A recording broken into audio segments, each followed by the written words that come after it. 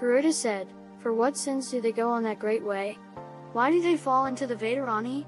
Why do they go to hell? Tell me this, O Keśava." The blessed Lord said, "Those who always delight in wrong deeds, who turn away from good deeds, go from hell to hell, from misery to misery, from fear to fear.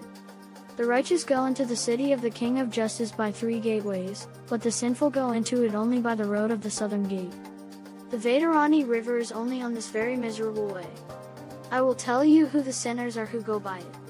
Slayers of Brahmins, drinkers of intoxicants, slayers of infanticides, murderers of women, destroyers of the embryo, and those who commit secret sins.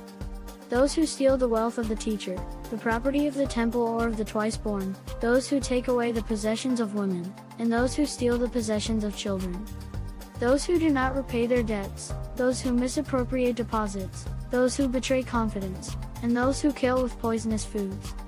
Those who seize upon the fault and depreciate the merit, who are jealous of those who have merit, who are attached to the wicked, who are foolish, who turn away from the company of the good. Those who despise places of pilgrimage, good men, good actions, teachers and shining ones, those who disparage the Puranas, the Vedas, the Mimamsa, the Nyaya and the Vedanta. Those who are elated at seeing the miserable, who try to make the happy wretched, who speak evil words and are always evil-minded.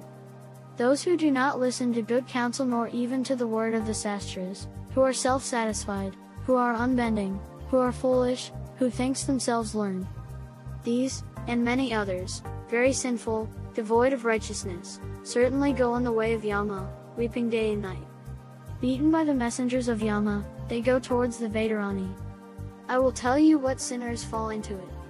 Those who dishonor their mothers, fathers, teachers and preceptors in the reverend, these men sink in it. Those who wickedly abandon their wives, faithful, of good qualities, of noble birth, and modest, fall into the Vaitaraṇî. Those who ascribe evil to the good, possess of thousands of merits, and treat them disrespectfully, fall into the Vaitaraṇî.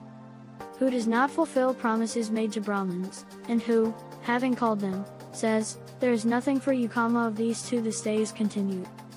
Who takes away what he gave, who repents of his gifts, who takes away another's livelihood, who hinders others making gifts, who obstructs sacrifices, who prevents the telling of stories, who removes field boundaries, who plows up pastures. The Brahmin who sells liquors, and consorts with a low-caste woman, who kills animals for his own gratification, not for the prescribed sacrifices of the Vedas. Who has put aside his Brahminic duties, who eats flesh and drinks liquor, who is of unbridled nature, who does not study the sastras. The Sudra who studies the letter of the Vedas, who drinks the milk of the tawny cow, who wears the sacred thread or consorts with Brahmin women. Who covets the king's wife, who abducts others' wives, who is lustful towards virgins, and who slanders virtuous women. These, and many other fools, fond of treading forbidden paths, anal abandoning prescribed ditties, fall into the Vaitaraṇî. Having come all along the path, the sinful reach the abode of Yama, and having come, by command of Yama, the messengers hurl them into that river again. O King of birds, they then hurl those sinners into the Vaitaraṇî, which is the foremost among hells. Who do not make gifts of black cows, nor perform the ceremonies for those who are in the upper body, having suffered great misery in it, go to the tree standing on its bank. Who give false witness, who perform false duties, who earn by cheating, and who gain a livelihood by thieving. Who cut down and destroy big trees, gardens and forests, who neglect vows and pilgrimages, who destroy the chastity of widows. The woman who despises her husband and thinks about another, such and others at the silk cotton tree experience much beating. Those who fall down, through being beaten, the messengers cast into hells. I will tell you about the sinful who fall into them. Deniers, those who break the laws of morality, the avaricious, those attached to sense objects, hypocrites, the ungrateful, these certainly go to hell. Those who destroy wells, tanks, ponds, shrines, or people's houses, these certainly go to hell. Those who eat, having neglected their wives, children, servants and teachers, and having neglected the offerings to the forefathers and the shining ones, these certainly go to hell. Those who obstruct roads with posts, with mounds, with timber, with stones or with thorns, these certainly go to hell. Those who, self-indulgent, do not worship Shiva, Hari, Surya, Ganesa, the wise, and the good teachers, these certainly go to hell. The Brahmini who places a harlot on his bed, goes to a low condition, begetting offspring of a Sudra woman, he is certainly degraded from the Brahmin rank. That wretched twice born is not worthy of salutation at any time, those fools who worship him certainly go to hell. Those who are fond of quarrels, do not give up causing dissension among Brahmins and cow fights but delight in them, they certainly go to hell. Those who, through malignity, commit transgression at the time of conception, with women who have no other refuge, these certainly go to hell. Those men who, blinded by passion, consort with women in the monthly courses, on the 4 days of lunar change, in the daytime, in water, on Shraddha occasions, these certainly go to hell. Those who throw their bodily refuse into fire, into water, in a garden, in a road, or in a cow pen, these certainly go to hell. Those who are makers of swords, and of bows and arrows, and those who are sellers of them, these certainly go to hell. Vaisyas who are dealers in skins, women who sell their hair, these who sell poisons, all these certainly go to hell. Those who do not compassionate the helpless, who hate the good, who punish the guiltless, these certainly go to hell. Those who do not feed the Brahmin guests, who have come full of hope to the house, even though food is cooked, these certainly go to hell. Those who are suspicious of all creatures, and who are cruel to them, those who deceive all creatures, these certainly go to hell. Those who assume observances, and afterwards, with senses uncontrolled, cast them away again, these certainly go to hell. Those who do not respect the teacher who imparts the knowledge of the Supreme Self, and the tellers of the Puranas, these certainly go to hell.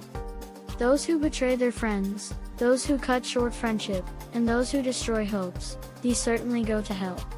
He who interferes with marriage, processions of the Shining Ones, one or bands of pilgrims, dwells in a dreadful hell from which there is no return. The very sinful man who sets fire to a house, a village or a wood, is captured by the messengers of Yama and baked in pits of fire. When his limbs are burnt with fire, he begs for a shady place, and then is led by the messengers into the forest of sword-like leaves.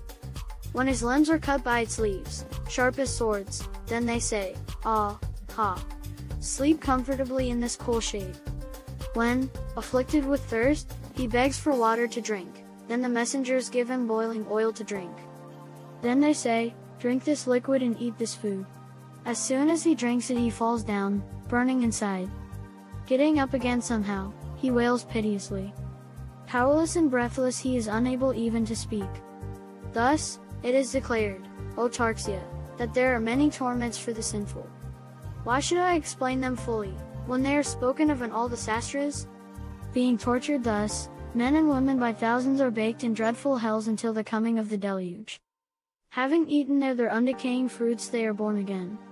By order of Yama they return to the earth and become unmoving in other creatures.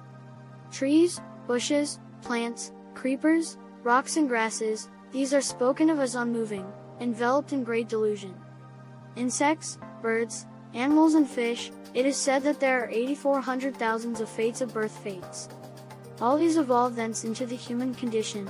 Having come back from hell they are born in the human kingdom amongst low outcasts, and even there, by the stains of sin, become very miserable.